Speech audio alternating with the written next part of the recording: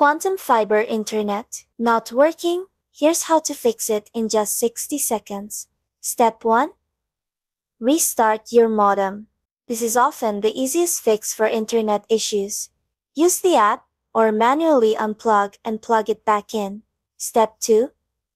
Check the single status light on your smart NID. Learn what each light color means to identify connection issues. Step 3. If you have a C4000XG modem, check its status lights. Multiple lights can help pinpoint the problem. Step 4.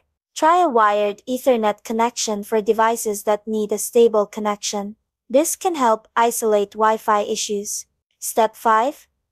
Check for outages in your area. Visit the Quantum Fiber website or app to see if there's a known issue. Step 6. If all else fails, reset your modem.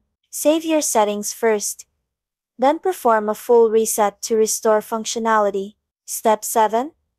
Still having trouble? Contact Quantum Fiber's expert tech support team for help. That's it.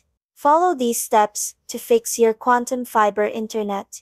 Like and subscribe for more tech tips. Thanks for watching.